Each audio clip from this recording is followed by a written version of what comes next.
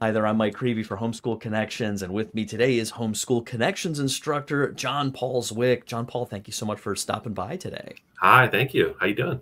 Good, good. This is exciting. This is first we've chatted, and Right, right. as always with these introduction videos, these promo videos, I just like to ask our instructors to share a little bit about your background, what led you to Homeschool Connections, and teaching for us. Right. So basically, I've always had a passion for video games, developing, kind of getting behind the scenes and figuring out how that stuff works. When you like write code and it just works, there's like nothing more satisfying to me. And I also just love creating things to just entertain people. So that's like my passion from a young age. I've always loved video games. Yeah. And so I basically learned about this. I learned Python, I learned C#. I'm currently using the Unity game engine, working on my own projects. First time teaching though. So I'm really excited to share my passion here. That's awesome. And it's funny because I'll have students like in my high school class. I teach full time, and then they'll ask me like about some game or whatever. Like, Mr. Creed, are you a gamer? And I'm like, I was kind of when I was young, and then I think where it started to fall apart for me was when my friend, who's like a ridiculously great shot, just kept like shooting me every time I respawned in Halo. And we Yeah. were playing for like an hour and a half, and I was like, he's like, oh, come on. I was like, well, this isn't fun. Like, what are You're having I'm fun. target practice for you. Yeah, this is Yeah. ridiculous. So, but I love, like, yeah, I mean, like I go back and find some older school games and stuff, or even some of the stuff my kids might play, and it's always fun. What about it really, kind of, well, I wouldn't say hooked you. I think maybe all kids or most kids kind of have that natural interest in that, but Right. sometimes it fades away for like different reasons. What was it that really kind of clicked with you, or has continued to be an interest? Is it this sort of not just being a player, but also like that sort of like almost Tolkien-esque sub creation, Yeah. right? Kind of Yeah. being able to develop. Right. Yeah. I mean, like you said, it's like creating something other than yourself. That's the expression of yourself. I mean, it's art.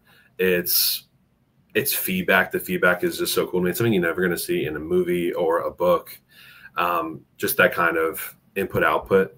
And that I also love how when you learn about coding and game design and understanding how other people think, you really can understand, like you get a passion for breaking things down, breaking like knowledge into bite-sized pieces Mm-hmm. for people to like to absorb. Like for instance, even like what my other jobs, like fast food restaurant stuff, I'd be a trainer and I would train people on these different tasks, and me understanding how to break commands and code into this line goes to the computer and then this line and then this line, and it's the right order, and then Yeah. small first and break down the bigger stuff.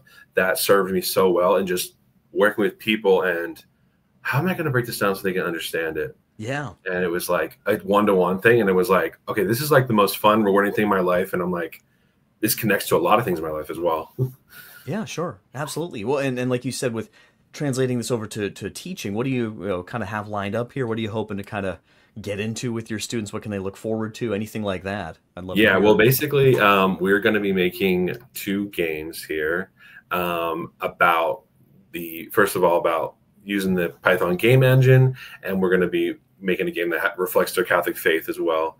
Mhm. They're going to be learning basically variables, functions. They're going to be learning about all the little different parts of programming, from a beginner level, so no pressure. But it's going to be a lot of fun. And yeah. And what age range is this here you're looking for primarily? Was it like middle school, high school, or? I think it is middle school. Yeah, to high school. It's a pretty wide range. I mean, it's definitely approachable, I'd say. Yeah. Sure.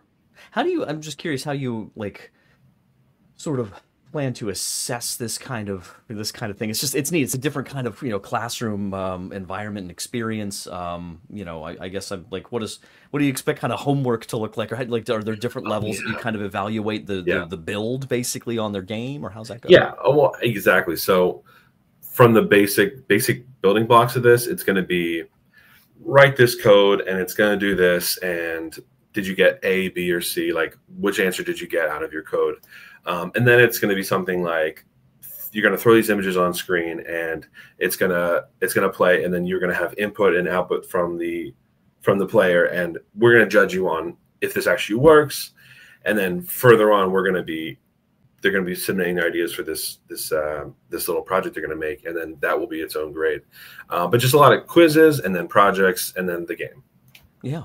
Yeah. I love and the connection to faith, like, because some people might, you might be like, well, how does that connect? And yeah, there's something to me that's just this interesting sort of, I don't know, maybe I'll just ask you this balance maybe between like work and play, right? I mean, I feel like you even see that with God and creation.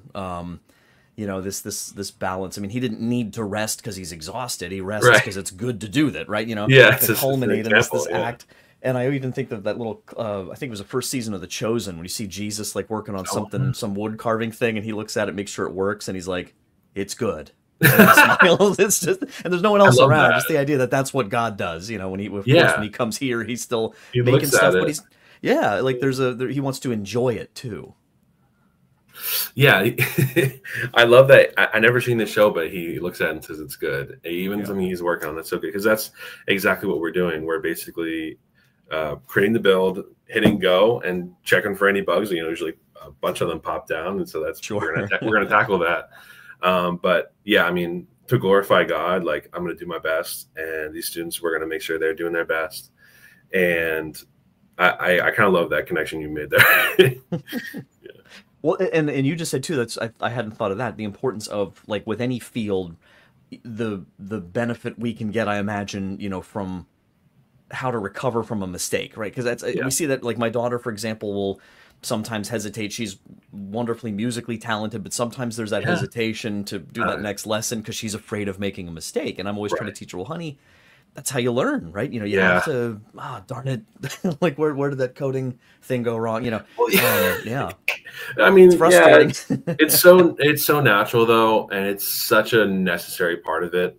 Like, it's about talking to the computer, and it's, oh man, why is this working? And you're like frustrated, but it's just because the computer doesn't understand what you're saying. And that kind of skills we're going to develop, like giving the commands and logically working it out. And they're going to get those skills to kind of say, hey, maybe it's not, I suck. Maybe it's not, I'm terrible. I'll never get this right. But maybe it just doesn't understand what you're saying. It's just, you look at the documentation, and then there you go. Right. And like you said earlier too, there's a life skill right there too, because that happens with people too. Yeah. Or like with your kids or whatever, right? Yeah, exactly. Yeah, that's cool. Oh, this sounds exciting. So is anything else you want to share here to give people, any more insight or anything, or certainly how people can get in touch with you and learn more? Yeah, well, my email, jpzwickau.hsc@gmail.com. That is going to be the email any parents can reach me on there about the classes. The classes, of course, are on Creavey, so you can sign up for them on there. And yeah, I'm just really excited to get in there and share my passion, because got a lot of that. Well, John Paul, thanks so much for stopping by today, sharing about your Homeschool Connections courses. Hope you get a good turnout. Yes, absolutely. Thank you. And I'm really happy. I'm looking forward to this. Hey, take care. Thank you, man.